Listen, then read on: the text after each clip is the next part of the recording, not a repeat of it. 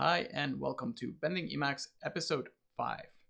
In this episode, we'll be taking a look at Ready Player Mode. Before we do that, a little recap here. I am now just over a month into my video making journey. This is my 5th video. My goal here is to create short and focused videos, and I'm going to need your help growing the channel. My hope here is that perhaps we can give Emacs as an editor, but also as a platform, maybe more visibility. Perhaps we can grow the Emacs community. Either way, I'm going to need your help here. So please subscribe to my channel, like the video, and of course, tell your friends. So what are we going to be doing here? We're going to be playing some music. Now, the backstory here is sometime last year, I wanted to reduce my dependency on music streaming services. So I went back into buying music in the hope of playing offline. Now, that's not to say that I no longer stream any music. I still stream from time to time so I can discover music. But by far, most of my playback these days is now happening offline and from my text editor. So today, the goal is going to be to play some tunes. How are we going to do that? We are going to be using Ready Player Mode. This is a package I built for this very purpose. And my goal here was to create or build a player that required little to no configuration. And by that, I mean, this is all the configuration you need. You install the package and then you just enable Ready Player Mode. Beyond that, I wanted it to be usable out of the box. I wanted the UI to be fairly intuitive. And most importantly for me, I wanted files to be able to open just like any other file is open in Emacs. Let me show you what I mean by that. Oops, that's the wrong directory here. Okay, so we now have a direct buffer on the right with some files. And if we were to place the point on this org file here and press enter, it just does what you expect it to do. It just opens. If you place a pointer cursor on an image and press enter, it opens as you expected. But if you place a point on an MP3 or any other media file and press enter, then you get something like this, which is very unfortunate. Similar thing, if we place it on an M4A, press enter, we get that same outcome, which I wanted to change. So with Ready Player Mode enabled, we can now place a point in one of these media files, press enter, and it just opens as you see here. It automatically started playing because we have, let's see, autoplay on. That means you just open the buffer and it starts playing automatically. Hopefully the UI or the interface that you see here is not very surprising. Most buttons that you see here do what you would expect them to do. You can use the mouse if you like to press on them, or you can use tab or shift tab or back tab to move your way around all the different buttons. There's also shortcuts or single key shortcuts. So if we press N here, for example, we go to the next one. If we press S, we can toggle shuffle. So anyway, back to next and previous. You can see that we can jump between these two. Now there's only 2 media files in this directory, so it just jumps between these 2. Ready Player effectively looks for any media files in the directory and ignores anything else. Let's see.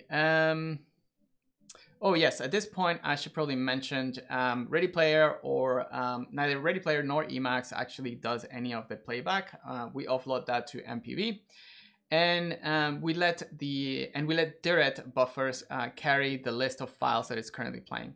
So that's one important aspect of Ready Player. It really relies on direct buffers as its kind of source of files. So the interesting thing here is that you can create direct buffers in a number of ways. You can create direct buffers by using the find command line utility. You can create direct buffers from a playlist file. Anyway, if you can craft a direct buffer, however you do it, then Ready Player will play your files. So beyond that little bit of configuration, we can also set the path or location of your music collection. So once you do that, you can go back to a Ready Player buffer to this little home button, and if you press that, then it opens the collection of your files or your media files. Now I am going to toggle shuffle on here. Most of the time when I'm playing music, I just or my collection, I just put shuffle on and just let it go through all sorts of kinds of music. And if I feel like staying in any particular artist, then I just toggle shuffle again, and I just happen to stay with that artist. You can search. So if you press / from here, you get this little prompt, and you can fuzzy search for any particular artist or song. So if we do, for example, something like this, you can open a particular artist. Now I should also mention, if you go, you can see that you can tab your way over to the playlist line here, and it says music. That's basically referring to what direct buffer it's currently playing. So if I press enter here, it'll just jump over to that direct buffer with the files that it's currently loaded. Let's see, album art. So let's say, okay, let's do another search, and we'll find, I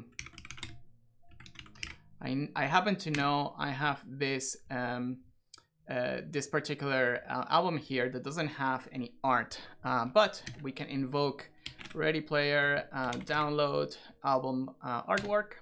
It's gonna prompt you to whichever service you want to use for fetching the art itself. I'm just gonna choose iTunes here, and then it proposes, hey, do you want to save this artwork here? I'm gonna say yes. And so now when I play this particular soundtrack, then it's going to be showing me the right artwork. Let's see, semi-headless. Okay, right. So if you kind of hide away the buffer, that the Ready Player buffer, and you still want to work with it, you still can. By default, when you enable Ready Player mode, you have a handful of commands available to you from the Control-C-M prefix. So if I do Control-C MM, then it toggles the Ready Player buffer to the foreground and away. Now, if I do Control-C-M-N, then we go to the next track.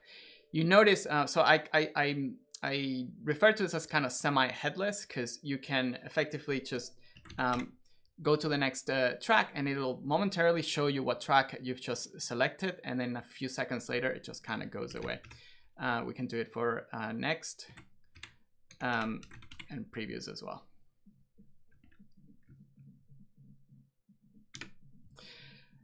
This is pretty much it for today. I showed you kind of the basics of the player. I'll drop a few links to some blog posts that I have about this player, where you can learn more about its features, but there's also a particular one that shows how to craft direct buffers from a playlist file. So maybe you can do that. You can look at that to see how you can craft direct buffers in different ways. In any case, it's now been a year since I've gone back to offline playback of music, and I've been fairly happy with it. Ready Player fits most of my needs. Maybe it fits yours, or maybe it can be extended to fit your needs. I also do wonder if you use any other Emacs player. Please leave a comment and let me know. So that's it. Thank you again. Please like my video. Don't forget to subscribe to my channel. And of course, leave me some comments. I always enjoy those. Thank you.